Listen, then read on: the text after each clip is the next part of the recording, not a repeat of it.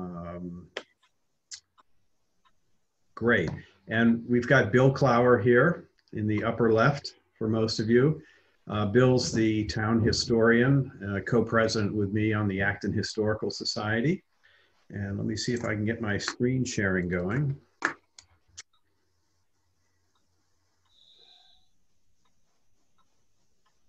I hate that representation. That means I got to come up with the right answers. Well, you're pretty good at that, Bill. Thank you. So hopefully everybody can see the first screen of the presentation. If you can't, just raise your hand. Good. So what we wanted to do, and if you've noticed, we're calling this a history of Acton. There are really many histories of Acton. Whoever gets to write history, whoever gets to interpret history throughout the years is always changing. And so this represents something that Bill Klauer and I have pulled together. And hopefully within less than an hour, we're going to summarize the 300 plus, almost 300 years, actually 300, almost 400 years. So, no, actually, I'm getting my math wrong. Bill, jump in here. So from 1735 to today. So what we're going to try to do is go over some of the early elements of history, talk about it as an agricultural town, really how it developed out of Concord, how the geology permitted really good transportation that helped with industry. We'll talk about recent growth, and if we have time, we'll go over some of the significant buildings. But I think the main point that we want to make here is that Acton, like many colonial towns, has its identity very steeped in the colonial period. We're not going to go over the Revolutionary War. We did that in a previous presentation, although we'll do some references to it. This is an interesting old map, as you can see on the lower left. This was before Maynard was created out of Stowe and Sudbury. You can see it over here. But you can see that there are some significant major roads going through Acton, and that was very helpful in the development, as you'll see. So I'm going to turn this over to Bill, and he's going to talk a little bit about Acton generally, and then go into the different villages of Acton. Thanks, Doug. When we first got this little parcel of land that we call home, one of the first things that we had to do was to come up with a meeting house, and a committee chose the site of it to be the corner of Nagog Hill Road and Main Street.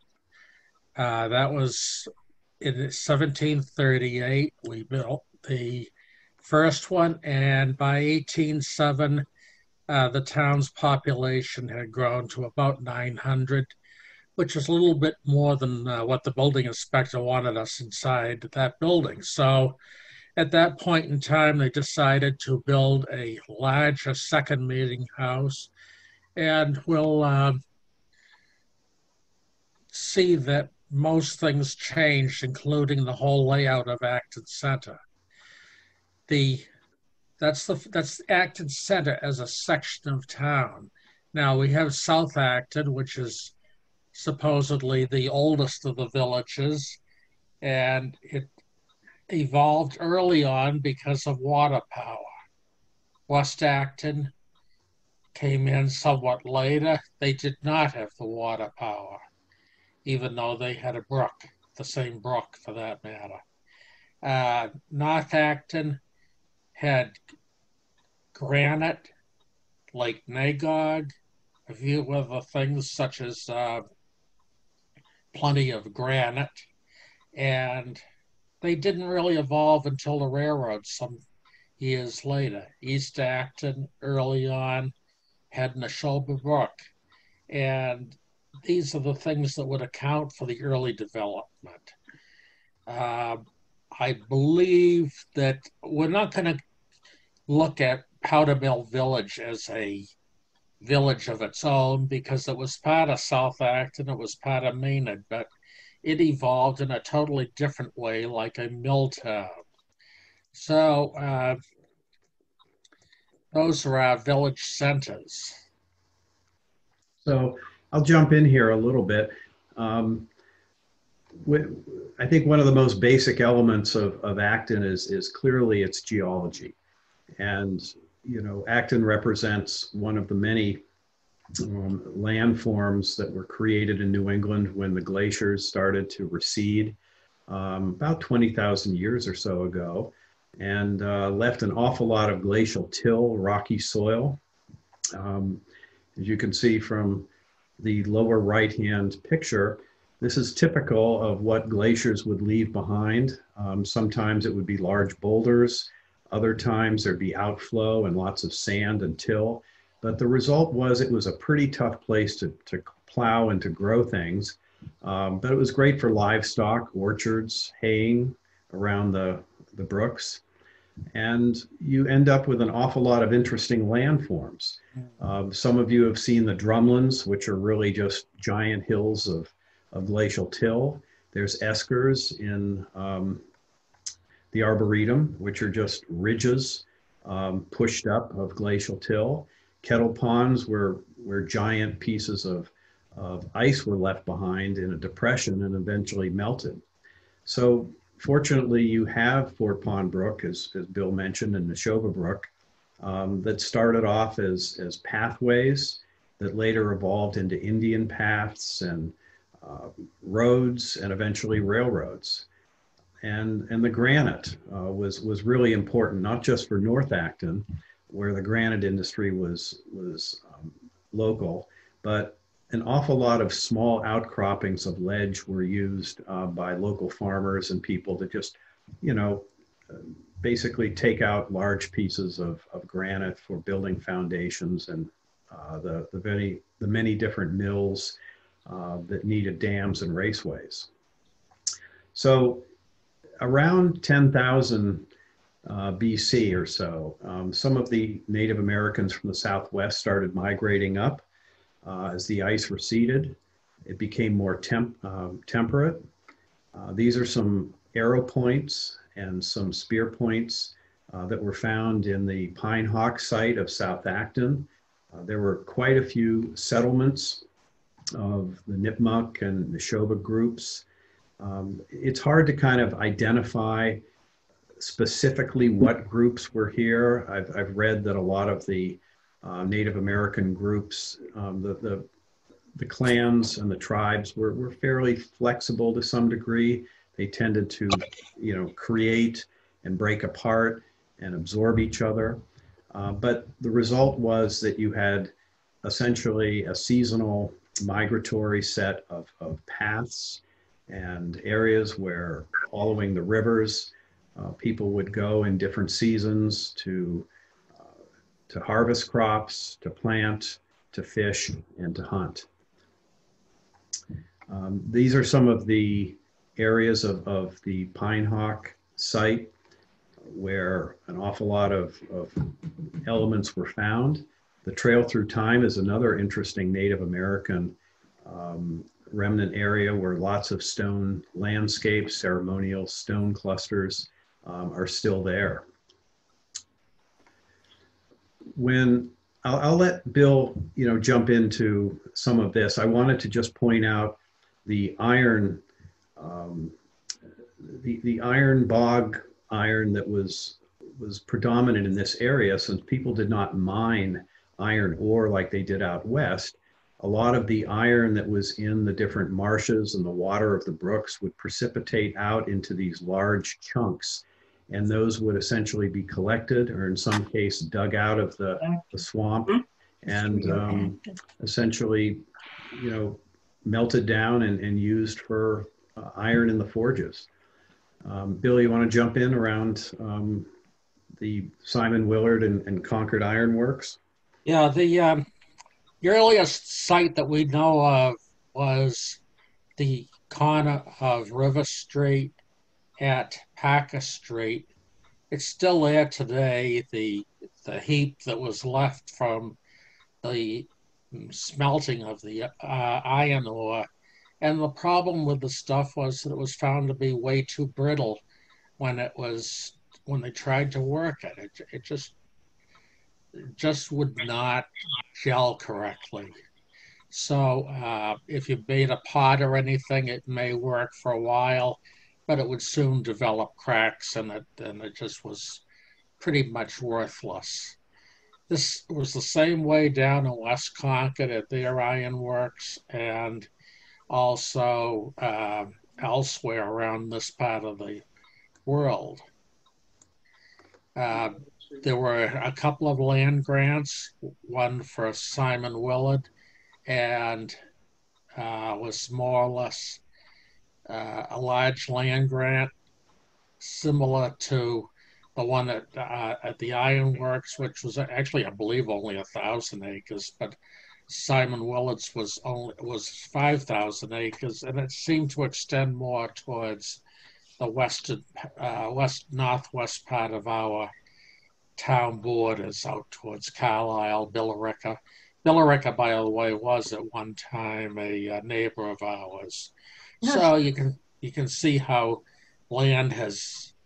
towns have broken off in between, and we're much smaller today.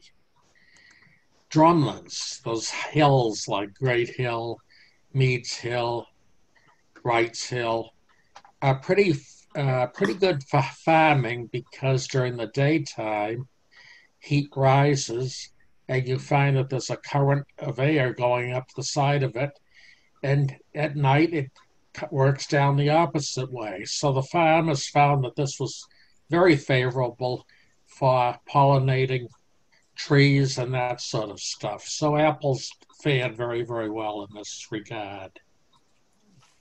So when Concord started to run out of land, they looked to Acton and some of the meadows as a perfect area for managing some of their herds of cattle and some of their sheep. And so they basically petitioned the general court, which was the legislature back then, to extend their borders up into the area of South and West Acton, as well as East and North Acton. And John Law was the first shepherd who came by. He was a Scot. And Thomas Wheeler was in charge of what they call the dry cattle herd, not the milk cows that had to stay near the barns to be milked, but herds that could essentially last out, for most of the summer out in the areas of Acton.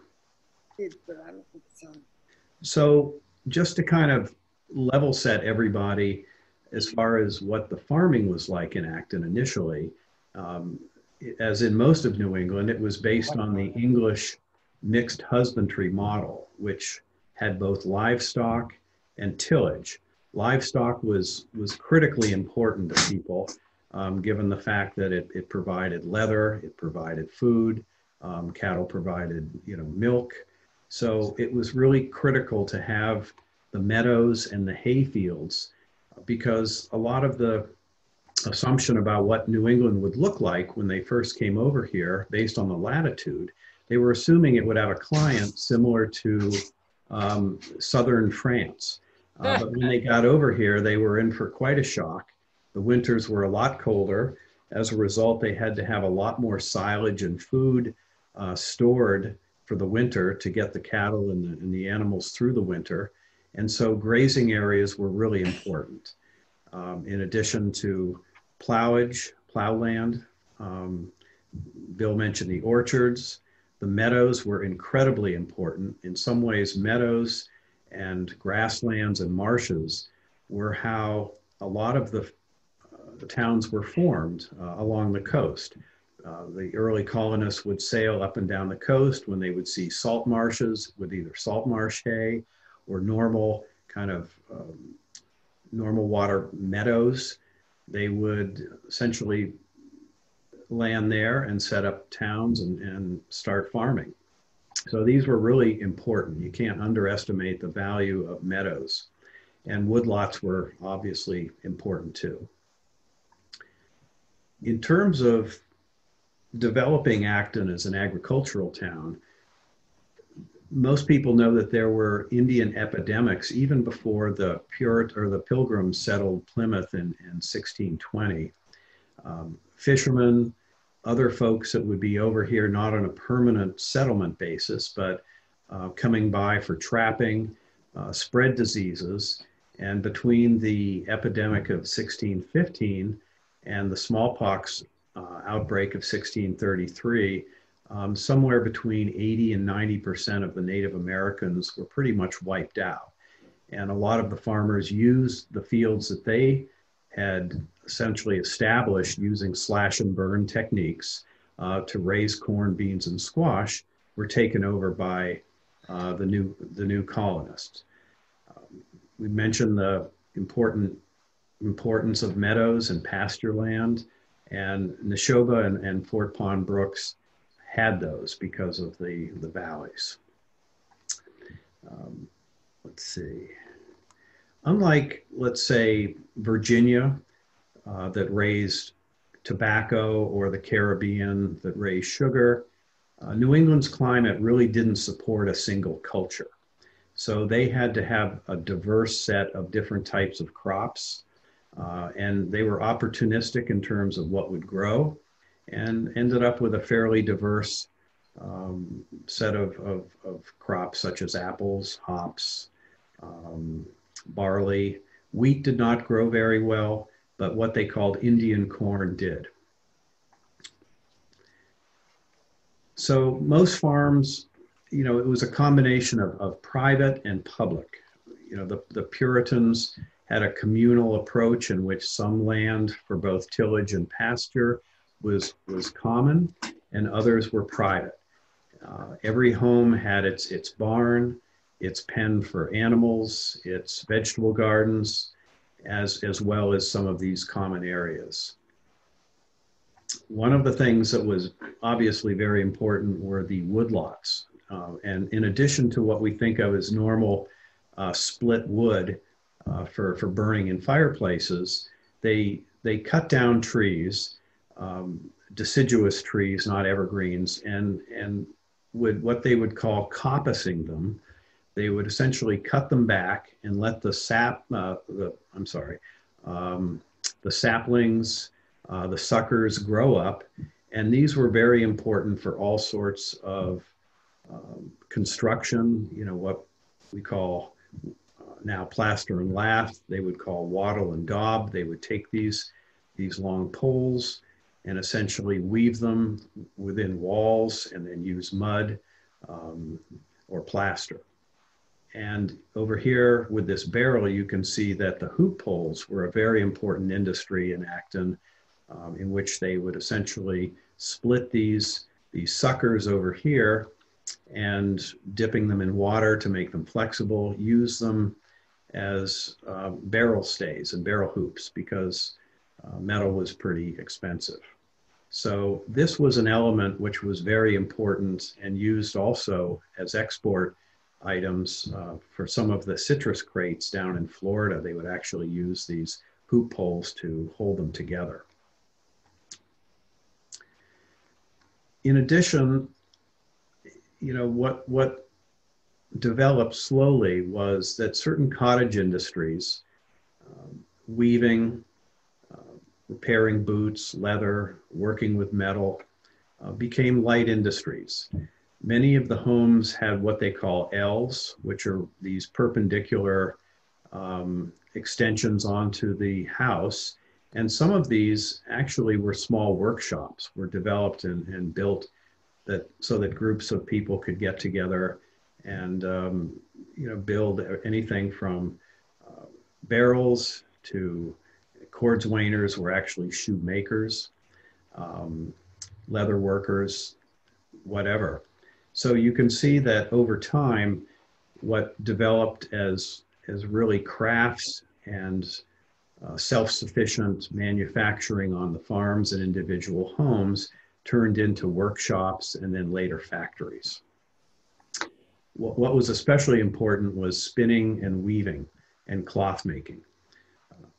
It was, I think, the real logjam in terms of trying to make woolen cloth was the amount of spinning that had to occur to create the yarn. Once the yarn was made, it was relatively easy to weave it, and you could weave fairly quickly. But you needed a lot more people actually spinning the wool into yarn than the people that were actually weaving. So I'm going to let Bill talk a little bit about some of the early transportation in the form of roads and turnpikes and the need for various inns and taverns along these different stage lines. Thank you, Doug. The roads of yesterday weren't anything to write home about, and the condition of them was the responsibility of the citizens of the town to keep the roads in repair. So sometimes people got paid to take care of a section of road. Sometimes they did it just on their own. But nevertheless, the roads, like I said, were not really that much. Over time, they began to get a little bit better. And this perhaps is why the railroad, when it came along, was such an improvement. But it would take, old accounts suggest that people would load up their wagon to go into Boston, and they would leave in the morning, like 4 or 5 o'clock, and spend the day in Boston market selling their produce and then coming home after dark. So you could see it was a long, long day, and sometimes they would even stay over. The business of trading was, before we had monetary means, was up to the farmers and the people who were manufacturing things like the Fletcher brothers in Acton Center, who produced boots, shoes, and stuff. And the people at home could make up parts for the shoes, parts for the boots, and trade them with the Fletcher brothers and to become part of their product. There were other people in town like Jonathan Billings, who built clocks. Billings got his brass and stuff from Concord, and he also made bass files. The only one that seems to exist today is one out to Sturbridge Village. The South Acton people, they were weaving cloth and bringing it up to Erickson's grain mill today to have it go through the fulling process. And in the fulling process, the wool is wet and a series of rollers flatten it out. And if you look at a sweater, yes, there's a lot of gaps in between it, but when you get done with the fulling process, the fulling has closed up all of the spaces in between. Early on, there was cloth production in Acton as well, along Fort Pond Brook and down along the Schober Brook. And what they were doing was taking cloth and printing it. Other businesses that just happened to predominate were the tin shop in West Acton, and also the making of wooden barrels built by Coopers. And also one more thing about those beanpole things along, they were also bent to make mast hoops. In other words, they were bent around a number of times, and you would use them on the mast of the ship to hold the sails. Hmm. So, as Bill said, there was quite a lot of industry in the different villages of Acton. We're going to get to that in a second.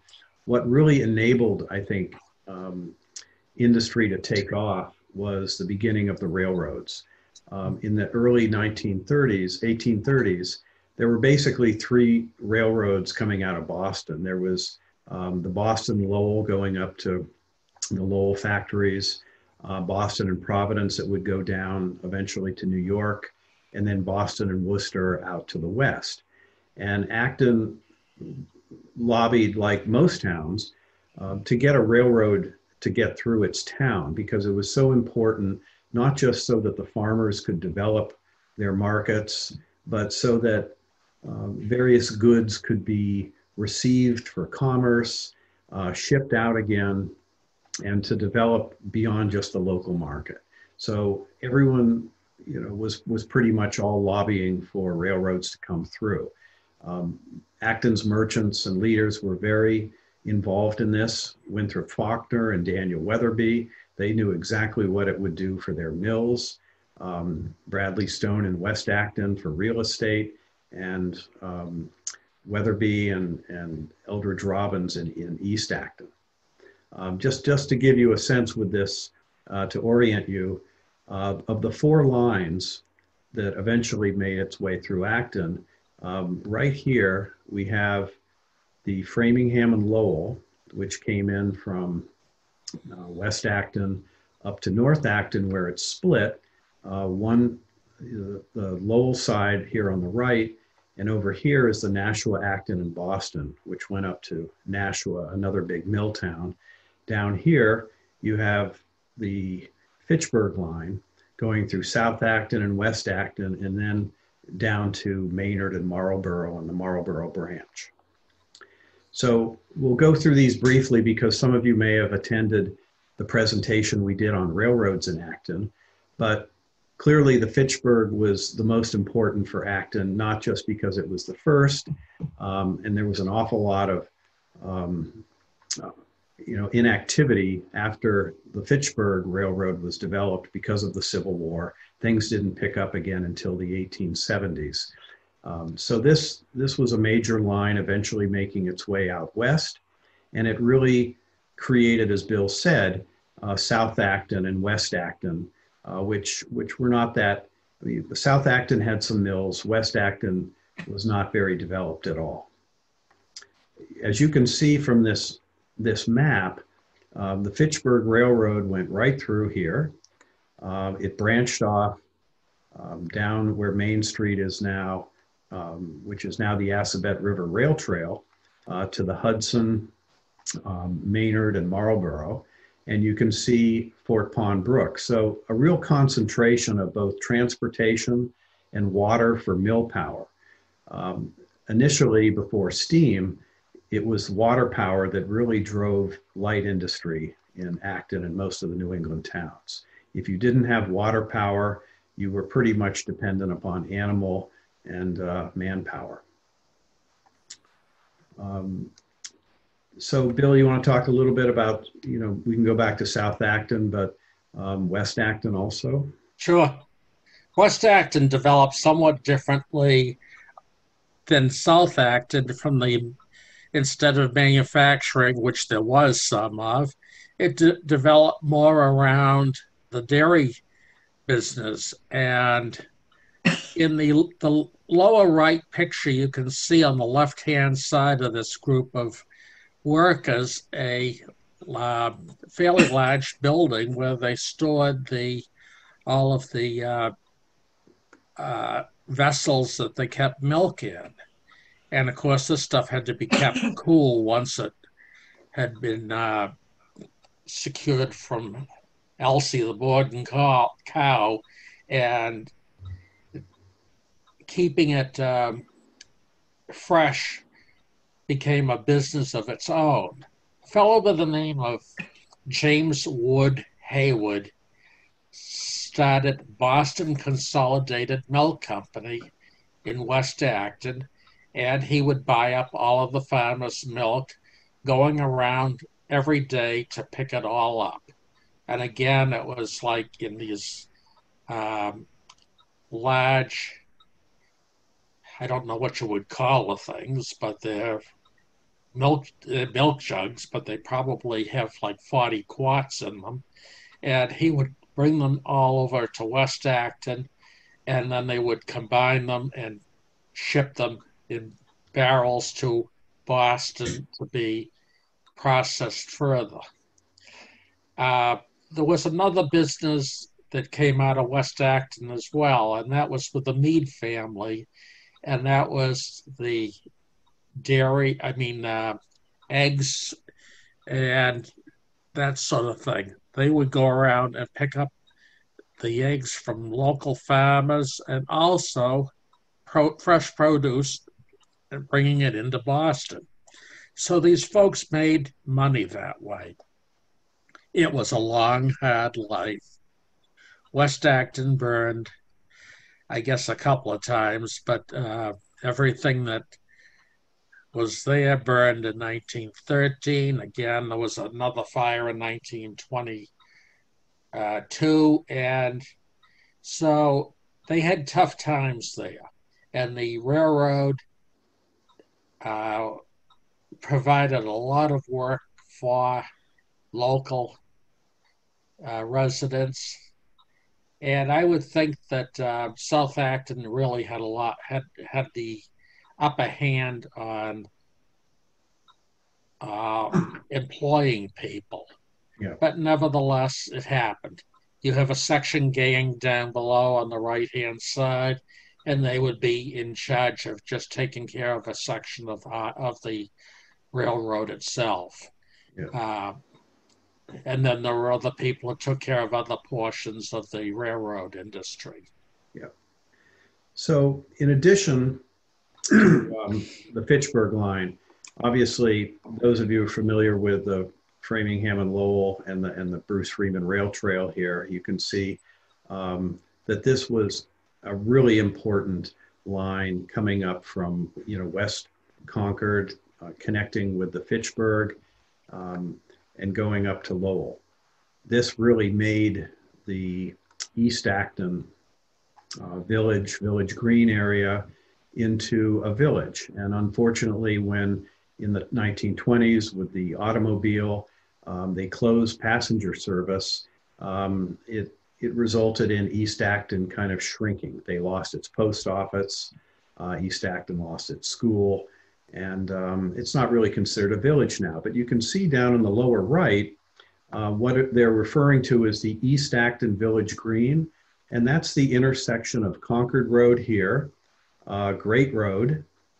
This is taken where the Bruce Freeman Rail Trail is now, and the town is committed to restoring this and putting up some historic kiosks that Bill and I are working on. You can see the beginning of Bursaw Oil right here. My cursor is disappearing, but on the right of the Village Green.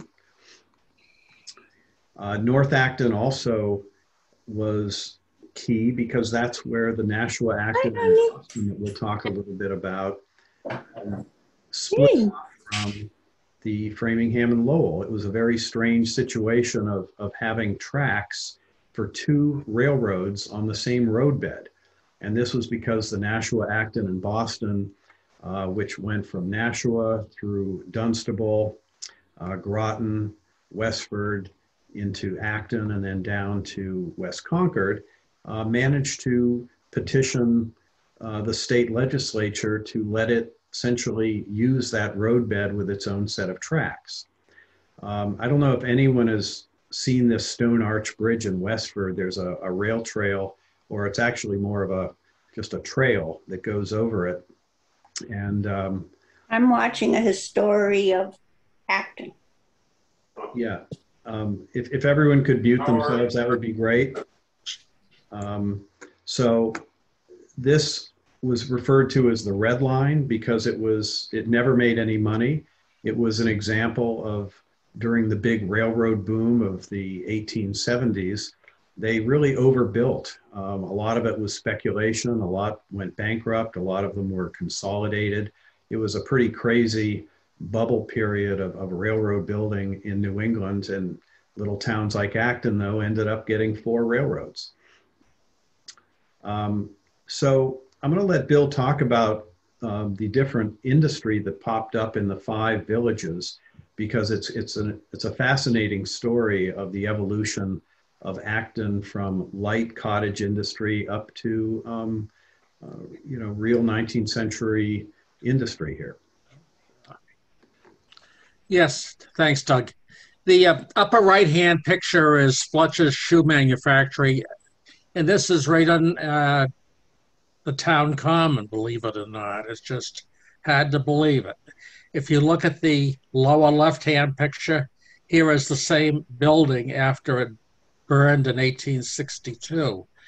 The building on the lower left looks a lot like the town hall, in that the fire that consumed the earlier factory on the upper right had a shingle that blew across the road and took the second meeting house, which was our former townhouse.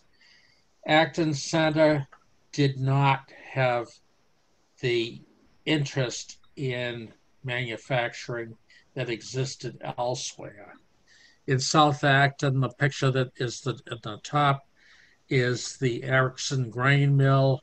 It was run by the Harringtons, and this burned in 1975.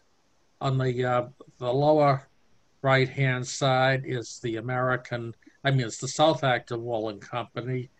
And this was an early industry in Acton from the standpoint of 2 brothers, John and I'll think of the other ones, Reutz's. They came here and reprocessed wool and rewove it into a product that is known as shoddy. Now, we have some shoddy that survived. Anybody that was in World War II had blankets made of shoddy, and it was a good product, but the fact of the matter is it was cheap and it was reprocessed. Something to keep in mind is, let's just keep going here.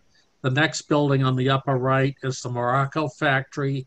It was down where the Assabet Rail Trail is, and it consisted of a company that took skins and processed them, put a dye in, and made very good gloves, like ballerina shoes, that sort of thing.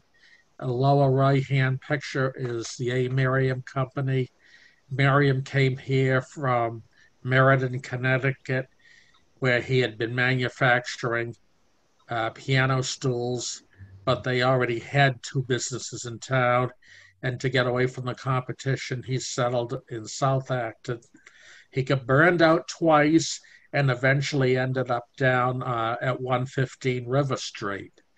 Merriam's closed around 1948, and that was the end of them.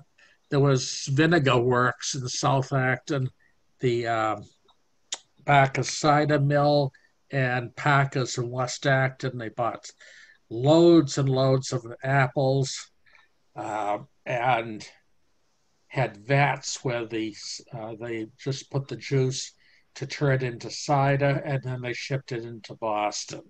The powder mill?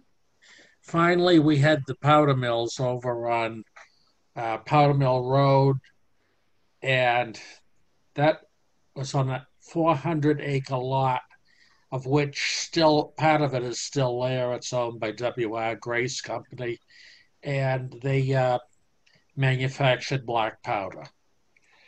Along in West Acton, there was woodenware, and they made churns, buckets, any number of commodities that involve making, fabricating wood and making vessels. And let's see, we got Knowlton Cigar Factory in West Acton. Knowlton bought locally grown tobacco hired women to roll the tobacco and made cigars. And that building was right on Mass Ave, right across the street from Village Works. The foundation is still there today. Then there was in East Acton, it was always the wood cutting and making of barrels and staves and stuff for buckets.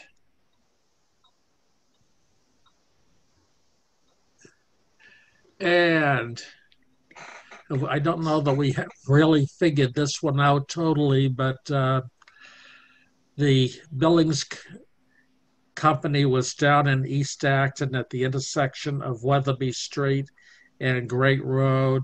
They made barrels as well.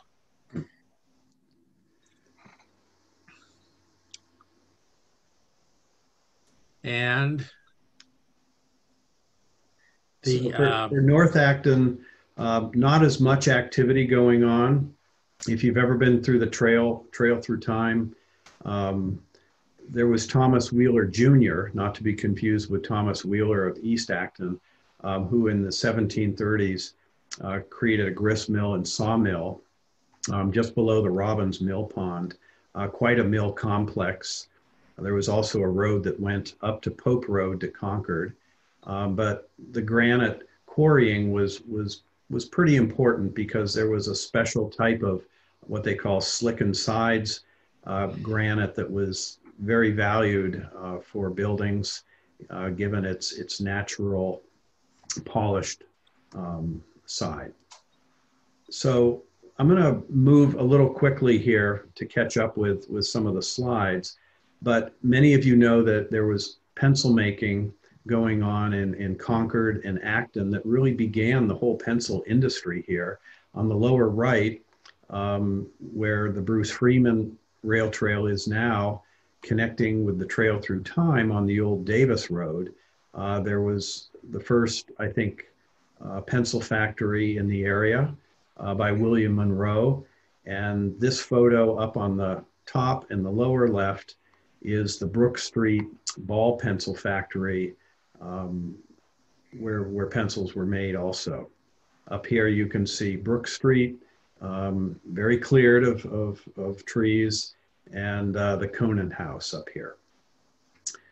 I'm going to let Bill talk a little bit about some of the basic schoolhouses. This was a difficult thing to research.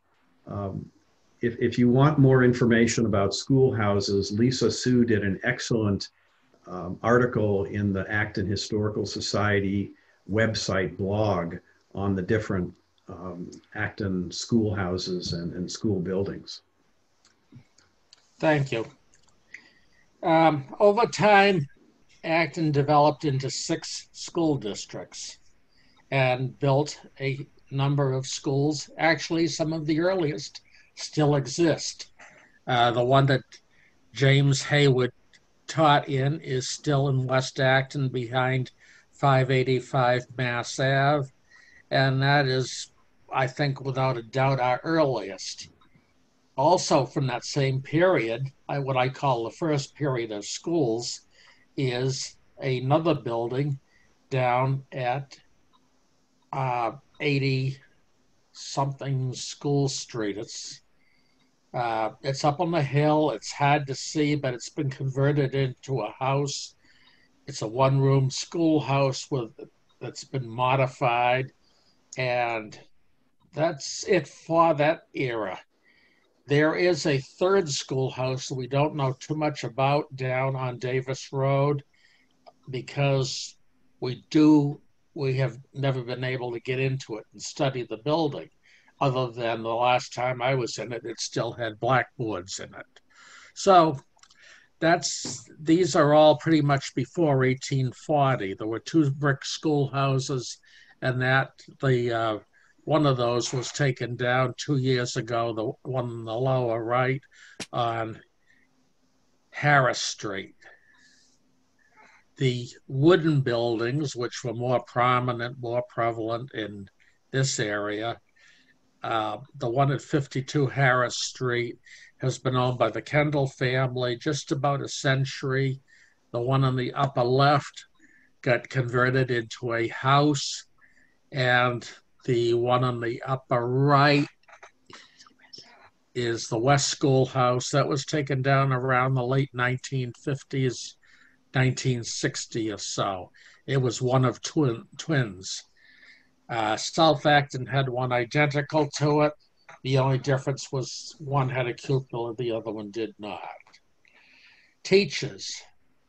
Our schools had a few people like Clara Hapgood Nash, who taught in Acton a long period of time.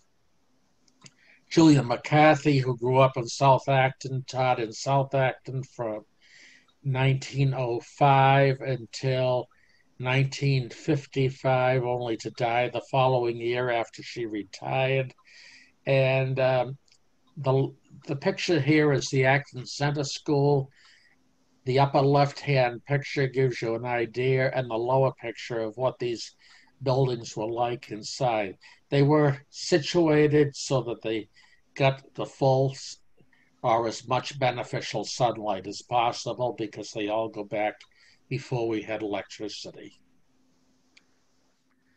So I'm going to quickly zip through some of the churches in Acton. It's an interesting story because back before we had separation of church and state, and in fact, Massachusetts was the last of the 13 colonies to actually separate civil government and taxation from the religious denomination that the Puritans had brought, which was Congregationalism. So up until 1833, each colony or state chose which Protestant church, keyword Protestant church, taxpayers would support. And if you were not a member of that church, you could be fined. You couldn't hold public office. If you were a dissenter like Roger Williams, you were kicked out and sent down to Rhode Island. It was an interesting environment. And this was the first meeting house on the left, which is obviously a combination of town hall and church. And members of the church were running the town and vice versa. Eventually, the Congregational church split into a more universalist, what they called the liberal wing, and they formed their own Unitarian churches. The Baptists came along. Of course, as immigrants came into Acton, Acton is a town of immigrants. They brought their own churches with them and their own preference for community and for religious engagement. These are some of the additional churches that were established in Acton, from Lutheran, Methodist, Episcopal, the Jewish congregation, and the Boston Metro West Bible Church, formed by some of the Chinese American community in Acton, which was formed in Littleton. And of course, as a former firefighter himself, I'll let Bill talk a little bit about firefighting and departments in Acton. Sure. Just an interesting sidelight on the railroads, and always looking for a group that they could cater to. We find way back that there were special trains on Sunday to cater to the town's Catholics. St. Bernard's down in Concord, which was built around 1860, along with the one in Maynard, about the same, the early one about the same period of time. Each had special trains set aside Sunday morning to make sure that the Catholics were able to get to their masses on time. Now, getting along into the firefighting business, town of Acton hesitate about jumping in over their head on anything, found early on that they might want to have fire protection. 1842, there was an article that was shot down promptly to organize a fire department. I have not quite figured out what the fire was that spurred this one, but however, after Acton Center burned, it was mandated that the town should get better firefighting equipment. They did. They bought some ladders and some small operated hand pumps. Again, 1892, when Acton Center burned, when the Fletcher shoe manufactory burned the second time, and Reverend Fletcher collapsed at the fire and died, they decided to finally do something about it, and they built 3 fire stations one in each section of town. Then they bought fire equipment, hand-operated pumps for each district. This was increased a little bit by 1900. They had built a new station in West Acton, and moved the old station out to North Acton, where it rested most interestingly, down the end of Herrick Street, where the new station is being built, down on the property of the Robbins family. East Acton had another station built down there on the property of the Robbins family. And this was a good way of doing business in Acton, because they didn't own it. They didn't get, they managed to keep everything down at a very low cost to the residents. South Acton Station, top left, was built in 1927 by George Hayward. He was a local resident, born, I believe, in 1898, and was a carpenter by trade. It is not what I consider one of his typical buildings, but nevertheless, there it is. And it's for sale right now by the town of Acton. His older brother, Earl, decided he was a machinist and decided that he could do his work for the town, and built the town's first ladder truck, along with a couple of more people that were close to him as neighbors, and they built the first ladder truck in 1927. Okay, so I'm going to zip through this as we approach our hour here. So these are some milestones in terms of some of the firsts in Acton. I'll let you read through them, but like most towns, in terms of infrastructure, telephone, electricity, street lights, and water, Acton moved along. This really summarizes a lot of the growth that took place as Acton evolved from light manufacturing and agriculture into housing. It was perfectly situated. Once again, the idea of transportation is key to Acton's growth, whether it was in the early years or in terms of the modern commute along Route 128 and Route 495 and Route 2, perfectly situated.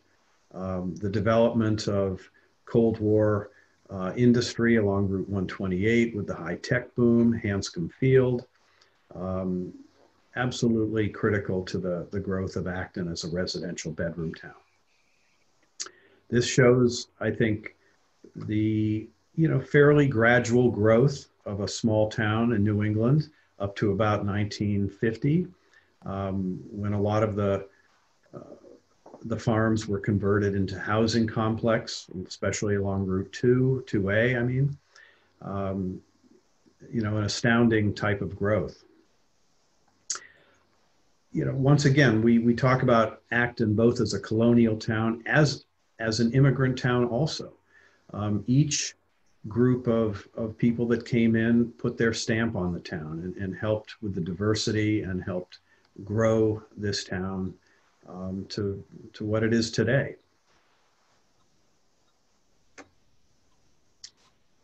The Asian American community is an exceptional community that has come in and grown, starting initially in the early 20th century. Down on the lower right, there's a newspaper clipping that Lisa found in the archives talking about the Chinese laundry expecting to be open for business, 1903. In 1940, there was a very large chicken farm around 1000 Main Street up in North Acton. And it's something of a mystery in that in 1943, everyone just left. People don't know really where they went. I think that at some point we'd love to do a special presentation on some of these mysteries of Acton. But clearly the opening up of China in 1970s really opened, essentially the immigration into Canada and the United States, initially with students who stayed here, raised families, got jobs, and really built a very vibrant community. And today we have the Chinese language school here in Acton, the Civic Society, and a very engaged population. And this is also similar to the experience of the South Asian Indian community who started earlier, more in the 1960s. And they've developed, another professional group of folks, initially starting in IT and engineering and software. And now again, and these right here, we have Don Wang from the Acton the Acton Chinese American Civic Society in Sananda Sahay, who developed the essence of India that was at Nehru Park for 7 years, that really opened up not just to Americans, but the Indian experience to folks from Bangladesh and Pakistan and China, a very inclusive, very extensive approach to educating everybody about Indian culture. So I'm going to quickly go through, we've reached our hour already, and Bill and I have an agreement that we won't keep you for more than an hour, but these are some of the more significant buildings and sites in Acton. Jones Tavern, Faulkner Homestead, both managed by Ironwork Farm, the Jonathan Hosmer House, here in its renovated state on the left, and back when it was a victim of arson in the 70s on the right. Historical Society bought it for $1 and has restored it. And we hope to open again soon. The Isaac Davis Monument in the center of town, promoted after one of the celebrations of the Battle of the Old North Bridge, promoted by James Woodbury, who got the legislature to approve money to essentially build the monument. And then the remains of Isaac Davis, Abner Hosmer, and James Hayward were interred underneath it. The Memorial Library that was initially built to honor the veterans of the Civil War and has been extended, an incredible cultural resource in town hall. And the lottery houses that 4 individuals from Acton won the Harvard lottery. Harvard University had a lottery to finance some of the buildings of their campus. And these 4 individuals won the lottery and built their own homes. And of course, Exchange Hall in South Acton. So that's it. And people can unmute themselves and Bill will take questions. See if you can stump Bill, and just jump in and throw out your questions at this point.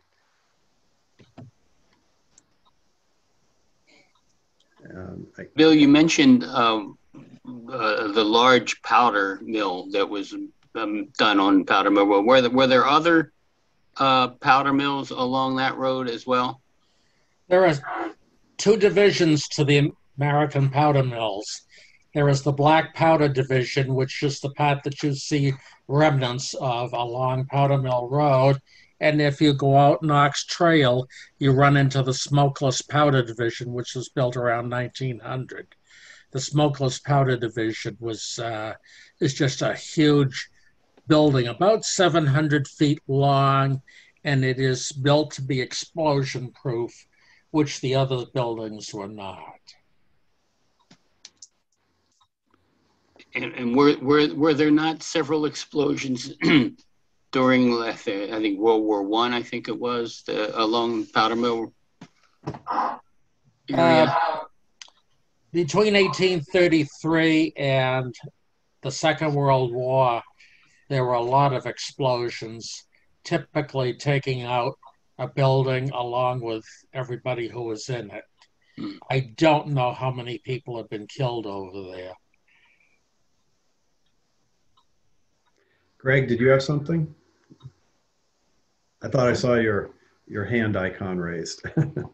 No, that was an applause icon. Oh. Oh, thank you.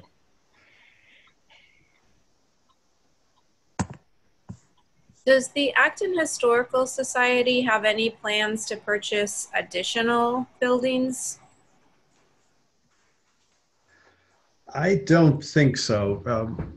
We had hoped to save the Harris Street brick schoolhouse at one point and put it on our campus. As you may know, there are three historic buildings in it. You know, the Hosmer House, a 1920 library, the Jenks Stone Building, and an old 19th century barn. But I don't think we quite have the funds to be saving any historic buildings, unfortunately.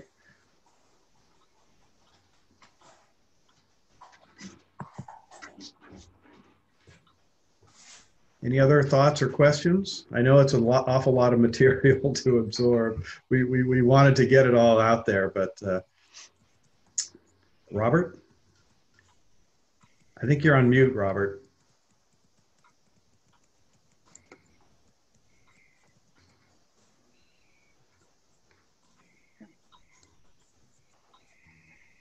Let me see if I can. Okay, is that better? Perfect. Okay, I'm wondering if the historic path across the Conant land is ever going to be reopened for the route to Concord. The agreement over that piece of land is that it is privately owned and that it can be used on special occasions, like typically April 19th to cross. That was a road that is the old road to Concord. It was closed about 1808 and basically is not a throughway, even with the rail trail there. But nevertheless, it's only to be used on special occasions. Is on the other side, on the Great Road side, there's a dam on the Neshoba Brook that I guess is not in very good shape, but we always used to walk across there on Patriots Day for years. And I just was wondering whether it was ever going to be used again. Yeah. I don't know. I mean, it's hard to tell at this point in time. Okay. Was this the old Davis Road you're talking about that connected the pencil mill, or was this the one near the Robbins Mill Dam? I don't know, because the one up by at the pencil factory has been in bad shape. I'm going to say for the last 50 years or so, and they cemented it up with back when it was owned by Bellows Farm, but it didn't work out well, and it basically helped to the deterioration of it all. Yeah. Hunter? Yeah, as a recent transplant to Acton, this presentation was just exactly what I've been looking for the last year. It's given me a tremendous perspective for the history and of the area. I wanted to really thank you for it. I'd like to do a separate one of the building. You're welcome. You're welcome. My wife just said you couldn't hear her in the background, but she'd like to hear more about the buildings. I'd like a separate about the buildings. Well, yeah, I apologize for the amount of material we tried to squeeze into this 1 hour, but I think we'll try to do some more presentations, and I think a special session on the buildings, the historic buildings of Acton, would be great. So thank you. Oh, I think it'd be wonderful. Wonderful. Thank you. Thank you. Are these programs recorded and are available for replay? Yes, they are being recorded. And what we do is we put them up on YouTube. The Acton Historical Society has its own YouTube channel. So, you know, generally a few days, a week or so after the presentation, you can just search on Acton Historical Society on YouTube and find them. Great, thank you. Wait for